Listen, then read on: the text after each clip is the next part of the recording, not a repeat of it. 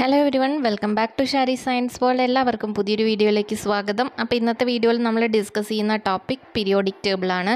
അപ്പോൾ modern periodic ടേബിളിൻ്റെ പിക്ചറാണ് ഈ തന്നിരിക്കുന്നത്. അപ്പോൾ നമുക്ക് ഡീറ്റെയിൽ ആയിട്ട് നോക്കാം. Periodic table is N arrangement of elements with similar properties placed together. അതായത് ഒരേ പ്രോപ്പർട്ടീസ് വരുന്ന എലമെൻറ്റ്സിനെ ഒരുമിച്ച് വെച്ചുകൊണ്ടുള്ള ഒരു അറേഞ്ച്മെൻറ്റാണ് പീരിയോഡിക് ടേബിൾ എന്ന് പറയുന്നത്. Lavoisier classified the elements in to metals and non metals. എലമെൻറ്റ്സിനെ metals, non metals എന്നിങ്ങനെ ക്ലാസിഫൈ ചെയ്തത് ലാവോസിയർ ആണ്. ദെൻ ഡോബർനിയർ ട്രയാഡ്സ് എന്ന് പറഞ്ഞിട്ട് എലമെൻറ്റ്സിനെ 3 എലമെൻറ്റ്സ് വരുന്ന ഗ്രൂപ്പുകളാക്കി ക്ലാസിഫൈ ചെയ്തത് ഡോബർനിയറാണ്. 1829 അദ്ദേഹം ക്ലാസിഫൈ ചെയ്തത്. ഡോബർനിയർസ് ട്രയാഡ്സ് എന്നാണ് അതറിയപ്പെടുന്നത്. Then Newlands law of octaves, അതായത് ന്യൂലാൻഡ് എന്ന് പറഞ്ഞിട്ടുള്ള ഒരു സയൻറ്റിസ്റ്റാണ്. അദ്ദേഹം പീരിയോഡിക് ടേബിളിലെ എലമെൻറ്റ്സിനെ 8 എലമെൻറ്റ്സ് വരുന്ന ഗ്രൂപ്പുകളാക്കിയിട്ടാണ് ക്ലാസിഫൈ ചെയ്തത്. അതുകൊണ്ടാണ് ഒക്ടേവ്സ് എന്ന് പറയുന്നത്. ദെൻ മെൻ്റലീവ്സിൻ്റെ പീരിയോഡിക് ടേബിൾ ഉണ്ട്. അദ്ദേഹമാണ് ഫാദർ ഓഫ് പീരിയോഡിക് ടേബിൾ എന്നറിയപ്പെടുന്നത് മെൻ്റലീവ് ആണ്. Then father of modern periodic table എന്നറിയപ്പെടുന്നത് മോസ്ലി ആണ്. Modern periodic table is based on atomic number of elements. അപ്പോൾ ഈ മോഡേൺ പീരിയോഡിക് ടേബിൾ എലമെൻറ്റ്സിൻ്റെ ആറ്റോമിക് നമ്പറിനെ ബേസ് ചെയ്തിട്ടാണ് ഉണ്ടാക്കിയിരിക്കുന്നത്. ഓക്കെ, അപ്പോൾ ഇത്രയാണ് പീരിയോഡിക് ടേബിളിൻ്റെ ഫസ്റ്റ് ആ ഒരു ഇൻവെൻഷൻ. പീരിയോഡിക് ടേബിൾ കണ്ടുപിടിക്കാൻ ഓരോരോ സയൻറ്റിസ്റ്റുകളും എടുത്ത എഫേർട്സാണ് ഈ പറയുന്നത്. ഇനി നമുക്ക് ഡീറ്റെയിൽ ആയിട്ട് നോക്കാം.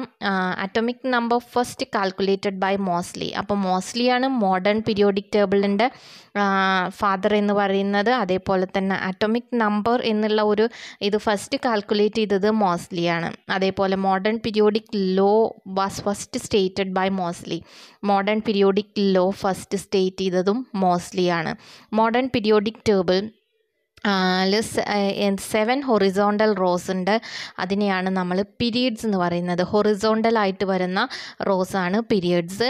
അതേപോലെ 18 വെർട്ടിക്കൽ കോളംസ് കാൾഡ് ഗ്രൂപ്പ്സ്. വെർട്ടിക്കലായിട്ട് വരുന്ന കോളംസിനെയാണ് നമ്മൾ ഗ്രൂപ്പ്സ് എന്ന് പറയുന്നത്. അതേപോലെ തന്നെ ടോട്ടൽ 118 എലമെൻറ്റ്സ് ആണ് പീരിയോഡിക് ടേബിളിൽ വരുന്നത്. അതിൽ 90 elements 90 are naturally existing elements ആണ് 90 എലമെൻറ്റ്സ്. ദെൻ നമ്മളെ പീരിയോഡിക് ടേബിളിന് 18 ഗ്രൂപ്പ്സ് ഉണ്ട് എന്ന് പറഞ്ഞു. അതിൽ ഇമ്പോർട്ടൻ്റ് ആയിട്ടുള്ള ഗ്രൂപ്പ്സ് ഏതൊക്കെയാണെന്ന് പറയാം. ഗ്രൂപ്പ് 1 ആൽക്കലി മെറ്റൽസ് ആണ്. Then group 2 alkaline earth metals ആണ്. ഗ്രൂപ്പ് 13 ബോറോൺ ഫാമിലിയാണ്, അതായത് ബോറോൺ ആണ് അതിൽ first element. Then group 14 carbon family. Group 15 nitrogen family. Group 16 oxygen family. Group 17 halogens. Group 18 Noble gases. Then element 58 to 71 are lanthanides or rare earths. 58 to 71 lanthanides ആണ് വരുന്നത്. അതേപോലെ തന്നെ elements from atomic number 90 to 103 ആക്ടിനൈഡ്സ്. അപ്പോൾ ആക്ടിനൈഡ്സും ലാന്തനൈഡ്സും. Then man-made എലമെൻറ്റ്സും ഉണ്ട് periodic ടേബിളിൽ. അതിനെയാണ് ട്രാൻസുറാനിക്സ് എന്ന് പറയുന്നത്. ഓക്കെ, ഇനി നമ്മൾ പീരിയോഡിക് ടേബിളിലെ എലമെൻറ്റ്സിനെ ഡിഫറെൻറ്റ് ബ്ലോക്സ് ആയിട്ട് ഡിവൈഡ് ചെയ്തിട്ടുണ്ട്. അതേതൊക്കെ ബ്ലോക്സ് ആണെന്ന് നോക്കാം. S block, P block, D block and F block. അതിൽ എസ് ബ്ലോക്ക് എന്ന് പറയുന്നത് elements of group 1 and 2. Group 1ത്തെയും 2ത്തെയും എലമെൻറ്റ്സിനെയാണ് നമ്മൾ എസ് ബ്ലോക്ക് എന്ന് പറയുന്നത്. ഇവയെ നമ്മൾ റെപ്രസെൻറ്റേറ്റീവ് എലമെൻറ്റ്സ് എന്നാണ് പറയുന്നത്. ദെൻ പി ബ്ലോക്ക് എന്ന് പറഞ്ഞു കഴിഞ്ഞാൽ elements of group 13 to group 18. 13 മുതൽ 18 വരെ വരുന്നതാണ് P block elements. P block എലമെൻറ്റ്സിൽ representative elements തന്നെയാണ് പി ബ്ലോക്കിലും വരുന്നത്. ദെൻ ഡി ബ്ലോക്ക് എന്ന് പറയുന്നത് elements of group 3 to group 12. അതായത് ഗ്രൂപ്പ് 3 മുതൽ ഗ്രൂപ്പ് 12 വരെയാണ്. അത് ട്രാൻസിഷൻ എലമെൻറ്റ്സ് എന്നാണ് അറിയപ്പെടുന്നത്. ദെൻ എഫ് ബ്ലോക്ക് എന്ന് പറയുന്നത് ലാന്തനൈഡ്സും ആക്ടിനൈഡ്സും ആണ് എഫ് ബ്ലോക്കിൽ വരുന്നത്. ഇൻ്റർ ട്രാൻസിഷണൽ എലമെൻറ്റ്സ് ആണ് എഫ് ബ്ലോക്കിൽ വരുന്നത്. അപ്പം നിങ്ങൾ പീരിയോഡിക് ടേബിളിൻ്റെ ഒരു സ്ട്രക്ചർ കയ്യിലുണ്ടെങ്കിൽ അത് നോക്കിയിട്ട് ക്ലാസ് കാണുകയാണെങ്കിൽ കൂടുതൽ മനസ്സിലാവും. ഓക്കെ, ദെൻ ഇതിൽ കുറച്ച് ഫീച്ചേഴ്സും കൂടി പറയാനുണ്ട്. ആറ്റോമിക് സൈസ് എന്ന് പറയുന്നത് നമ്മളെ പീരിയഡിൽ increases from top two bottom in A period അല്ല, ഗ്രൂപ്പാണ് കേട്ടോ. ഗ്രൂപ്പിൽ മുകളിൽ നിന്ന് താഴത്തേക്ക് വരുംതോറും ആറ്റോമിക് സൈസ് ഇൻക്രീസ് ചെയ്യാണ് ചെയ്യുന്നത്. അതായത് ആറ്റത്തിൻ്റെ സൈസ് ഇൻക്രീസ് ചെയ്യും. ഈ ആറ്റത്തിൻ്റെ സൈസ് പീരിയഡിലാണെങ്കിൽ ലെഫ്റ്റ് ടു റൈറ്റ് അത് ഡിക്രീസ് ചെയ്യാണ് ചെയ്യുന്നത്. അതായത് ലെഫ്റ്റ് നിന്ന് റൈറ്റിക്ക് പോകുന്തോറും അതിൻ്റെ സൈസ് ഡിക്രീസ് ചെയ്യും. അതേപോലെ അയണൈസേഷൻ എനർജി. എന്താണ് അയോണൈസേഷൻ എനർജി? അയോണൈസേഷൻ എനർജി എന്ന് പറഞ്ഞു കഴിഞ്ഞാൽ energy required to remove an electron completely from N isolated gaseous atom or iron of N element. അതായത് ഒരു എലമെൻറ്റിന് ഒരു ഇലക്ട്രോണിനെ റിമൂവ് ചെയ്യാൻ ആവശ്യമായിട്ടുള്ള എനർജീനെയാണ് അയോണൈസേഷൻ എനർജി എന്ന് പറയുന്നത്.